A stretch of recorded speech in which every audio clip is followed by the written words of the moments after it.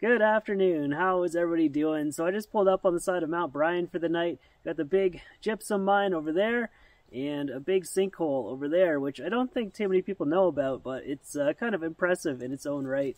But the van has been running great since that last episode, the breakdown episode. Hopefully that's the end of all that, and I got a good, reliable vehicle for the summer. But thanks everyone for your overwhelming support and patience as we try to get through these frustrating times. But I'm so happy to be back in BC, and the alpine season is rapidly approaching. There's been a few warm days. I'm hoping enough to flush out the big avalanches, but it's still dangerous. But I'm willing to hike out there tomorrow and take a look and see if I can get myself a summit.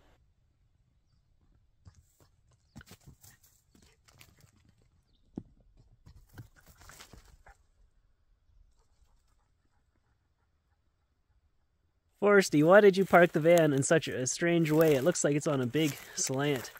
Or is it? Sometimes the cheapest upgrades are the best. I'm so glad I added this thing in. It just makes getting the van level on roads like this so much easier and faster. There's nothing worse than sleeping on a slant for the night. And the bed is on slats, so I can pull this out. It comes like almost all the way to the cabinets. Then I can just fit in this second mattress in the gap. Rocco, she likes to lay on her side and stretch out her legs and push me around. So now there's room for the two of us.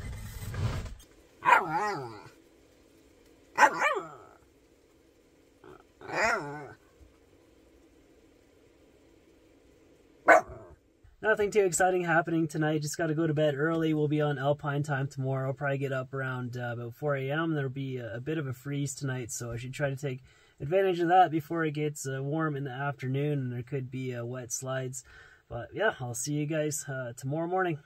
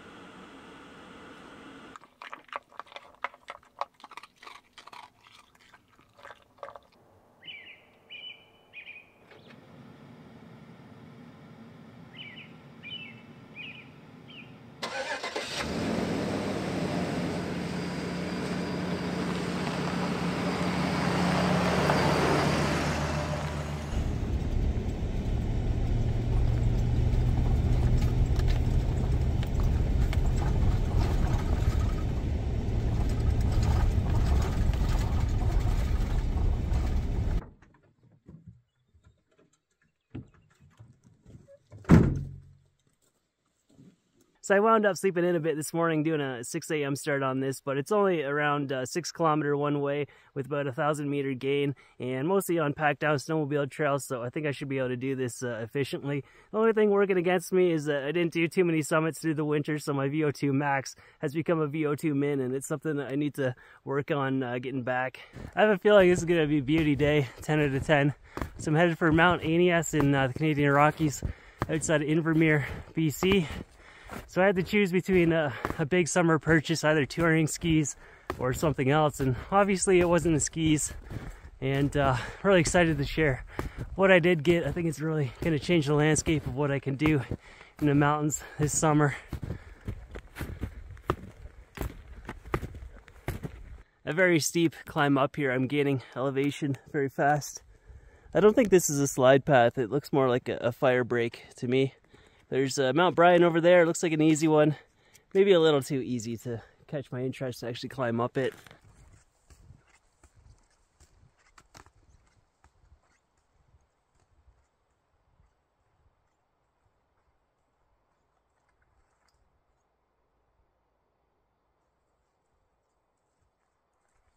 I don't have a good feeling about this today. It doesn't look like a good, ideal, safe winter route. There's Avalanche crowns on all these slopes except for this one, the one I'm thinking about going up.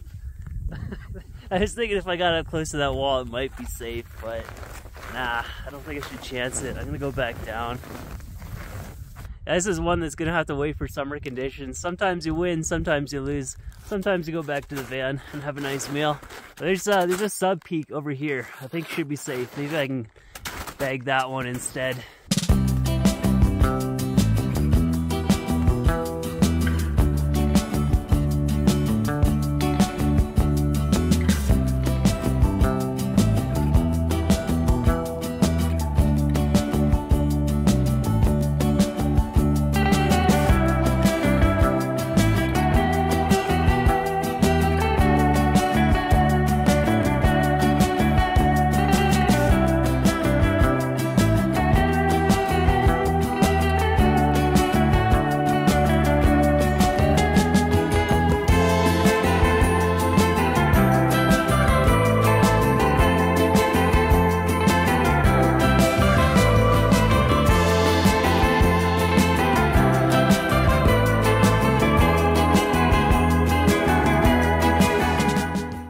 I managed to salvage the day. I got 2 small summits. I'll have to come back for the big one later. It was so windy up there I couldn't talk on camera, and the wind chill was too much for Rocco. She had to ride out that ridge line inside my jacket. But I should be back to the van just afternoon. Make myself a nice meal.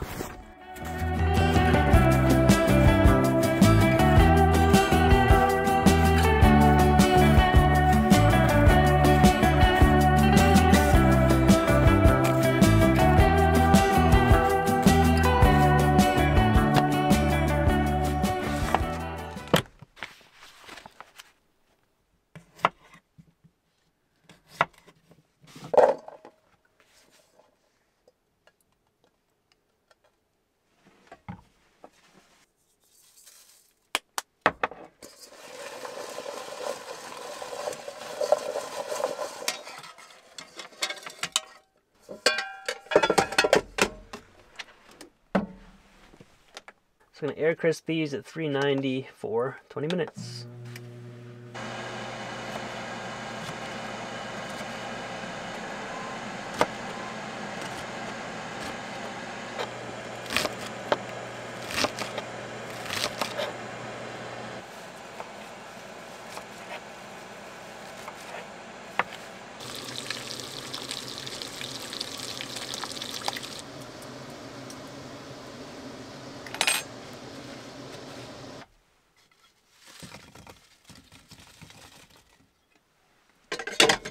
Everything goes into the bowl except for the cilantro and bacon.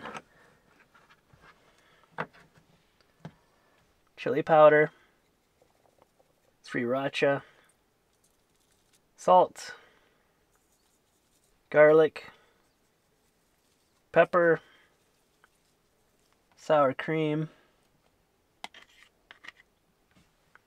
and some shredded cheese. This is what we have to deal with in Canada. This stuff is awful. It tastes like sawdust. We need to start a petition to bring Tillamook to Canada.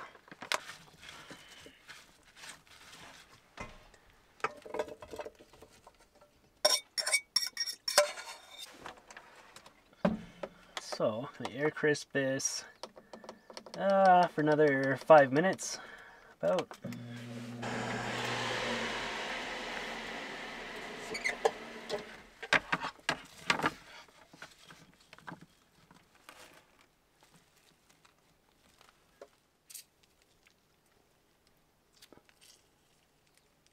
This feels like an unusual video. Normally it's nighttime when I get to the eating part of it. Oh, that's delicious. Rocco, up here.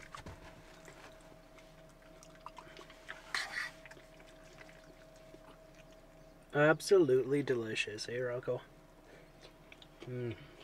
So I shut down my Patreon about 2 weeks ago. I think it was up and running since 2019. It was a good experience overall, and I really appreciate all the support that I received over there. The main reason that I shut it down is about a year and a half ago, suddenly one day I developed a serious photosensitivity issue with screen time. Like 10, 20 minutes is enough to make me feel really sick and messed up, and I just don't have it in me to properly manage a Patreon page and provide content and make it worth people's money and respond to messages and all that. So it just made more sense to shut it down.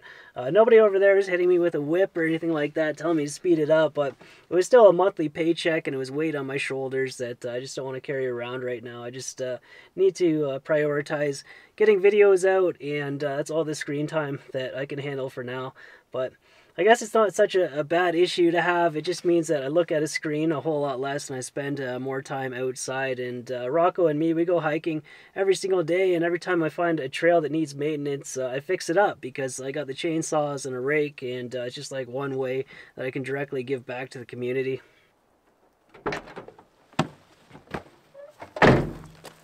So what did I spend all my money on? The grand reveal.